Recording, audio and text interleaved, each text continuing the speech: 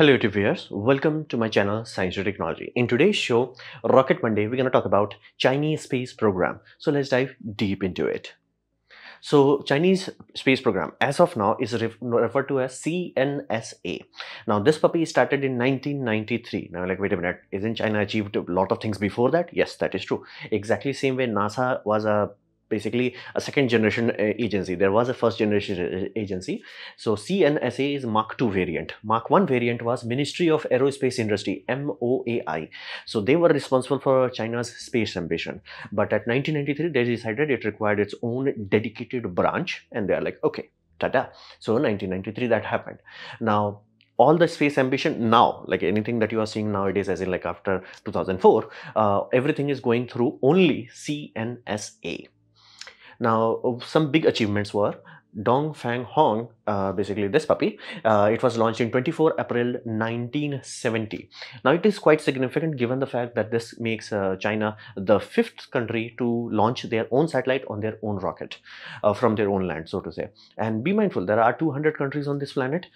We have less than 20 countries that can even think about it or understand it, and only 12 last time I checked, 12 or 15 maybe, the countries that have actually this capability. You have North Korea, South Korea, Israel, Iran, like that's it, like surprisingly few. So it was quite a big achievement. Now that achievement was like good.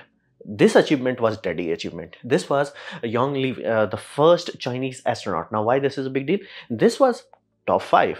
This is third. Let that be very clear. Third. There is no other country that is even attempting as of now. China will hopefully, if all things go well, it will become the 4th country, and that is still at least 2 or 3 years away from now. So this was quite significant. This achievement basically take them from a point where they're like, oh, they are trying to reach up to NASA or trying to reach up to Soviet Union, past Soviet Union. No, they are trying to surpass. This basically established them as like, I'm here, I'm serious. So that happened, 3rd country. And be mindful, to give you the time gap of it, USSR achieved that in 12 April 1961. And America is like, no, mine's bigger than yours. And they rushed their ass off in 05 May 1961. Yes, both of them are in the same year. Yes, few months apart. They rushed, like, holy damn, they rushed. So they did that. And be mindful, what is the third? Third happened in 2003. 1961 to 2003. That's the gap. Nobody else even bothered to attempt it, not even ESA. So this was a very significant whoa. Like before this, everybody was like, they are doing their stuff. After this, like, whoa. Like you are actually trying to become the next NASA or like even bigger than that. So that happened. Now, as of now, when I'm talking this, when I'm making this video, they are the only country as of now in 2024 with their own developed deployed space station. They're the only country. Like before this, there was a space station known as Skylab. There was another space station known as Mir space station. One was Soviet Union, another was American system. But both of them just were poofed. Basically, they did their job and they had their own lifespan, and then they were retired. But what happened after that? Everybody lost interest, everybody lost budget for it, and consequence was to do something. 3 big players had to come together. USA, Russia, European Union, they had to share ISS, and China just went, nah bro, we good. Now of course ISS did not accepted them, like international community did not accept them in basically ISS, and I think that worked out well for them. They're like, okay, we'll make our own. They did it. So ironically, they are the only country that can say that they have their own space station. It's Chinese space station. It's not international, it's Chinese space station. Now, what does that mean? That simply means USA really has to work their ass off for next 3 years. They have 2 or 3 space stations under construction. One of them should launch very soon, Axiom Space. And after that, they can say, okay, America also has their own space station. And of course, they have plans. And it could be almost like a scenario where they're like, once their private muscle starts to grow, then they're like, okay, bro, we got this. They will have like big puppies. So this is CNSA. So quite a big challenger, so to say. So what were the rockets? Rocket, they have one family known as Long March rocket series, this puppy. And I have no idea who named this and what is the reason or logic behind it. Most likely it makes sense. It's like it's done from a chronological point, but not by size. So you will think, okay, if you 7 series is there, it should be bigger. Nah, the biggest one is 5 series. So 5 is the biggest one, and CZ11, Long March 11, is the smallest one as of now. Now they have like a lot of them, and some are still under construction. Yes, there are numbers that are under construction, but later number is already launched. Yes, that's why I said like the numbering does not make that much sense, but it is what it is. It's a Long March family rocket they have. And how much oomph they have? Well, they have launched 64 launches in year 2022. And they did 67 launches in 2023. 2024 is not over, so I cannot quote on that number. But again, this also provides context why SpaceX is such a big deal for America. It's like, put whole planet on one side, SpaceX is like, bitch, please. So again, they are the second closest competitor. Now, Long March 5, this puppy, the big one, is the biggest daddy they have. That is 25 ton to low Earth orbit. That is like big enough they can carry their own, space station module in one go, like one big module, like big module. So that's a big one, low Earth orbit. And in terms of geostationary, if they directly yeet to geostationary, they can still send 5 ton. And if they do transfer orbit, if I'm not mistaken, that's around 9 ton. So they can deploy some heavy stuff. Like even India has struggling with this. Like we actually had to transfer our payloads to NASA, not NASA as in SpaceX, to deploy that in orbit. Our GSLV Mark III is the heaviest one. It still does not come close to this one. So this is a heavy puppy. Like this can actually, there are only few countries that can claim they have something bigger than this. Actually only one, practically speaking. So they have, in terms of government size, they are actually growing, but they realized very early on, specifically when SpaceX actually landed the first rocket, they realized they're not that good. And again, everybody has realized this, that government is no longer in charge, so to say. So private players needed to be created in order to truly turbocharge the development. They did that. And as of now, when I'm making this video, they have 2 players that have actually reached orbit. Not just like, oh, we're gonna make it. No, we reached orbit. Like how we can say it's the same thing about SpaceX and Rocket Labs. They have reached orbit, like done, they're sorted. So iSpace, they reached orbit in 2019 and Galactic Energy in 2020. So they got it. It's done. It's sorted. So, and there are a few other companies that are also working under construction. I have not counted them simply because they have not reached orbit yet. And they are also working on reusable orbit booster system. Again, one of the Long March series also has this pipeline where they're like, we're gonna eventually make it into reusable. Right now, their core focus is making them as low cost as possible. And they have private players that are trying to replicate basically what SpaceX did quite amazingly. So in rocket wise, they are loaded. They are like, we got this. They got it. They got this. What about the missions? Well, one of the biggest, like mine's bigger than your mission, is Baidu navigation system. Now, if you know about anything about navigation, you know there are technically only 2. One is American system. Everybody knows this, GPS, Global Positioning System. Second one, GLONASS, that is a Russian system, but it was not maintained properly.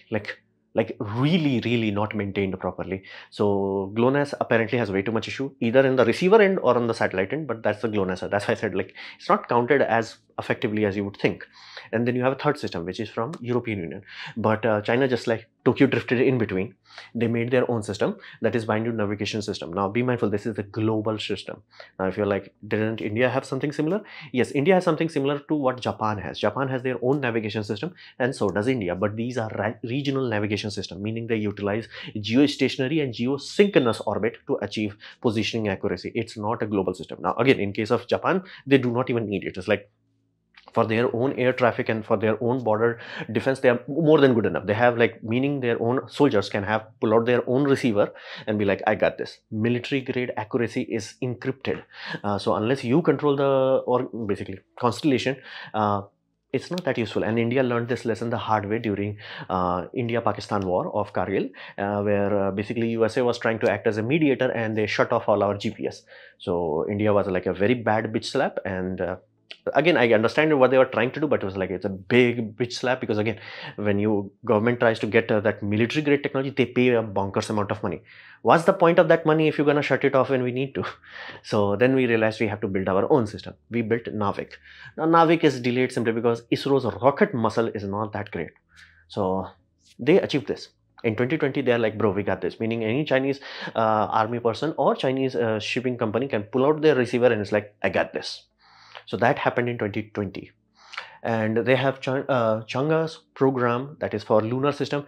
They got this. It's like that program is just solely focused on lunar exploration, lunar mapping, and all the stuff they need to do for lunar manned mission. They're done. They're sorted. They are slowly working on that project, and it already has, like, it got landing, it got sample written. So done, sorted. Then you have a Tiangong space station program. Now this program is again responsible for their space station. It also works. Everything is fine and dandy. Then you have Tianwei-1, this puppy, and this is Mars exploration. They actually did it. Not only they went through Mars, they landed on Mars. So that is also working. So all these things are big daddy items. These are not a aspiration of a small nation. This is an absolute aspiration. It's like, no, we are not just like, oh, we are behind NASA. No, no, no. We were late starter. That's how they are seeing themselves.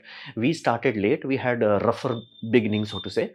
And now we are trying to catch up and we will surpass them. So in terms of their dream, in terms of their ambition, their catalog of missions shows that they are serious about this. Like seriously serious. So what can we expect in the future? Well, this is the core difference. If you compare India and China, you may find it's like, aren't both more or less the same? In some regards, yes. In one regard, no. Specifically when I'm talking about ISRO. Now, while ISRO's foundation was laid down with good intention, it did had one flaw, which is very common with Indian entrepreneurship and basically India's. Basically, that's, if you talk about Indian, these are the things that hurts us the most, limiting us ourselves. Basically, unfortunately, I have only one TV show that use this dialogue quite well. Even our dreams are small. It's from movie Expanse, not movie, the TV show Expanse. The idea is when ISRO was created, they had a very clear idea. It's like, we need to have our own space agency. And again, this is just after independence. We had massive issues. Let that be very clear. Massive issues. And again, we came from like 400 years of getting oofed from East India Company and then Mughal Empire. Like we've been through stuff. So let that be very clear. So that new India, that is like barely 76 years old, at that time decided we're gonna need a space program. Many people say like, what's the use? Like you do not need. Again, we had wisdom that we need this. We actually needed this. And again, for agriculture purposes, for communication purposes, for IT industry, we needed this. And we did that. Just a tiny glitch we did. That tiny thing, that is the most common flaw of Indian mindset, so to say, is that our dreams were small. So like literally in the foundational passage made by the founding father of ISRO, we do not have dreams to compete with big players, basically at that point in time, NASA and Soviet Union. So that was very sad, so to say. Now compare the same timeline, similar-ish, same timeline, same ethos, where it's like two poor countries and they're like, okay, we also need space program. Okay, cool, awesome. But what is your aspiration? They did not hold back. They're like, no, we're gonna be badass, man. Again, we are poor today, but we will not be poor tomorrow. That's what we messed up. That part really hurts me. But other than that, everything else is more or less the same. But that, again, that's the core. They were never holding themselves back. So if somebody came to them, it's like, hey, let's build a big ass rocket. They're like, okay, let's build it. So that's how they got it. And their aim is very clear. They want to become like this. Basically, they want to surpass what NASA did. They are no longer like NASA. They're like, no. NASA is like us. NASA is trying to like us. That's their aim. Very clear about this. Now, manned lunar mission is in works for this exact reason. There is no physical purpose of it. Because again, Cold War is an actual war with the penalty of actual nuclear going boom boom. So there was an actual reason for it, to showcase, to actually be like peacefully sort it out, so to say. And again, there was a reason for it. Two players jumped into it, worked their ass off. In 1969, we had landing. So that was one era of it.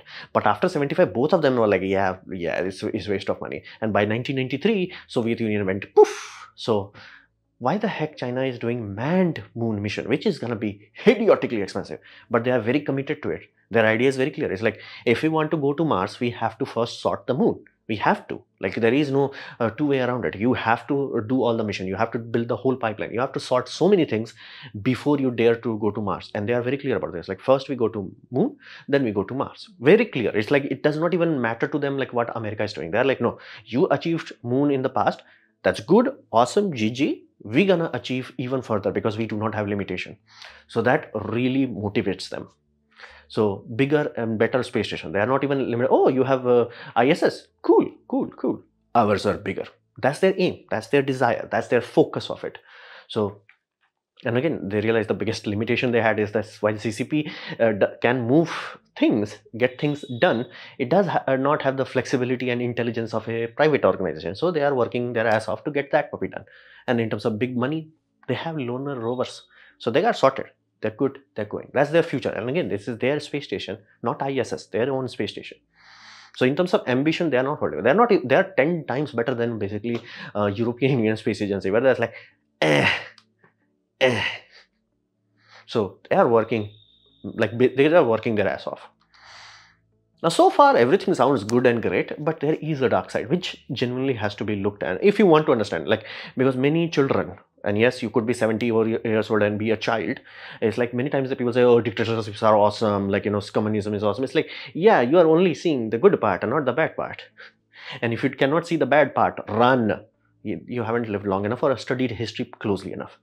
So the darkness is that if you do not have to deal with bureaucracy, of course you will be faster. Like, let's take example of something recent, SpaceX. SpaceX is like, okay, me going to Boca Chica, cool, awesome. We buy, build, get license for basically rocket launches, cool, awesome. Why the heck they are getting stopped by fishery department? Yes, it did happen. Yes, it did. Again, it was resolved, but it took time away. Money cannot buy time. So what does China do? China is like, okay, we want to build a place, rocket launch site here. Okay, we built it. Done. Problem sorted. There is no, back and forth. If you ever wondered how the heck China can build such a high maglev speed, not maglev, I would say, high speed railway network so quickly, it's simply there is no competition. There is no back and forth. It's just like CCP said it, it was done. That was the priority. Like CCP said, that's the priority. Everything else was moved aside. And again, it was done. It's like people are like, we are not moving here. Poof! They are moved. So again, see that now people will be like, oh, see, that means our system is worse, democracy is worse. No, this is we have learned this the hard way. And again, even America has learned this the hard way of 275 years of experience. You need this. It's bad, it's painful, it's slow, it's sluggish, but it is needed. And again, at the other end of it, that's what you have, true prosperity and peace. If you go the other side, it's like, yeesh, first 10 years, awesome. After that, it's like, what the hell have we done?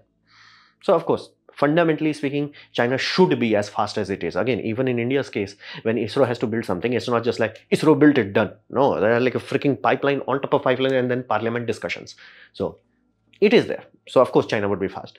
So that's one factor. Second factor is funds are allotted without any question, so to say. Now, if you're like, okay, they landed, basically they had a space mission in 2003. Did something big and bad happen after that? Yeah, 2008. So what happened to their space budget? Nothing. What happened to space budget of every single nation? Look into budget allocation of that year. There was massive cuts. And again, it had to be, because no matter what you are dealing with, if you have a growing country, people want to expand. So at that point in time, everybody would be asking money. Like your healthcare would be like more money. Your infrastructure would be more money. Everything will, but you will always have small pool of money. So you have to distribute it. You have to balance it out. And again, that's why Cold War was so important. Cold War, they balanced it out in such a way that all others were suppressed for temporary reason. And then they're like, okay, let's push money to NASA. How much money they pushed? At that time, they were pushing upwards of 4.5% of national budget. How much they push now? 0.5. So of course NASA won't be flying at the same way they used to. And again, even India also has to, our budgeting is like a hell of a hassle, whereas like people are fighting, this government is like, no, we have to cut ISRO's budget, this government, no, we have to give ISRO's, and again, it's painful, it's laggy, but there is a reason for it. So in China, they do not have to worry. It's like China would have super bad flooding, a flooding so bad that last flooding that crippled Pakistan, imagine that flooding, multiply its consequences, multiply its surface area, that happened to China. And province, like there is no basically relief there, because they cannot. It's just like, whoa, like it's a satellite image kind of bad. It's like, whoa, this whole area just whoa. And they're like, people are begging, government, please help us. The government is like, that's why I said, like, it's one of those things that at the other end, you will understand, oh, that was the penalty of that. So when funds are not getting competed on, it's like, of course, it will be much faster. So these two things gives you absolute advantage. It's like, of course, you will move faster. Of course, you do not have to worry about it. And again, that's why their moon missions have to slowly keep working away. Compare that to Indian mission, it's like, This year budget was cut by 35%. Oh, this year we got some budget. This year was cut by 75. Again, it's a miracle we get something done. Again, same for NASA. So these things, again, these things are political systems and all that. But there is a one actual dark side. Again, you can talk and discuss about all the top parts that I've talked about so far, but this is absolute. They do not worry about safety. This cannot happen in India. This cannot happen in America. This cannot happen in European Union. The only place this could happen is in China, where they actually use, basically, I talked about, they are working their ass off to make the rocket cheaper. How can you make a rocket cheaper? There is one option: hypergolics. Hypergolic is, now why the heck other countries do not use hypergolic? Well, we realized the early way is like our health is non-replaceable. What is one thing lacking in China? Give a damn about public. So they're like, hey, let's use hypergolic. And here's the deal: they can be a seaport. They are trying to switch away, but to keep the budget low and to make sure all the deadlines are met, they're like, let's launch it above public. This happened a few days ago when I'm making this video. This happened a few days ago. And again, this is a common thing. How common of a thing? This is few years ago where it actually fell next to a school. There is another incident where it actually fell on a building and 4 people were reported dead. And be mindful, local public and people who are like, actually behind the scenes kind of, they're like, dude, the building it fell on was huge. So death toll is high. And that's just the rocket part. That orange smoke, that's hypergolic cancer giving love. So it gives that lot of cancer to lot of area, which again China never represents. So of course your development process would be quicker. Of course you will achieve far greater progress, because while SpaceX has to actually fight, it's like, hey, we are not destroying this wildlife habitat. And again, even in India, ISRO has to like, hey, this area is completely secluded, we're not gonna have this. And China is like, lol.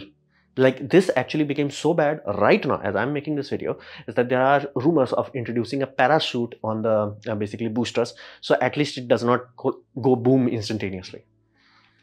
And I'm actually shocked how much hypergolic remains on them. But again, it's a big ass rocket stage. So again, if you're like, and again, recently they are like, the accidental launch, it was way too close to public. Compare that to Boca Chica. Now, because there we have so much camera in Boca Chica, you may think, oh, people are just living next to it. No. Very far away. And again, all the things were designed in such a way that it goes far away into the ocean, so it does not cause a failure. It was very, and again, that actual footage is, you can feel the shockwave in the footage.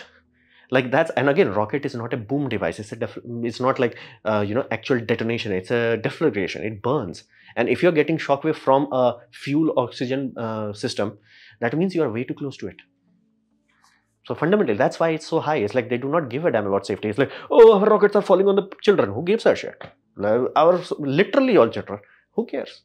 We are using hypergolic that is literally giving us cancer. Who cares? Launch it. At that point, of course, you better be fast. You better be fast at that point in time. So there are some darkness. Like, yes, there are many things that are good, and there are some things that I truly admire. But the penalty, the price that they are paying, I am not willing to pay that price. I will take my ISRO's slow and methodical, except that freaking we do not have dream to compete. It's like, nah, bro, have faith in your future generation. It's like, again, I am poor does not mean my 10th generation from now would be poor also. They will be rich.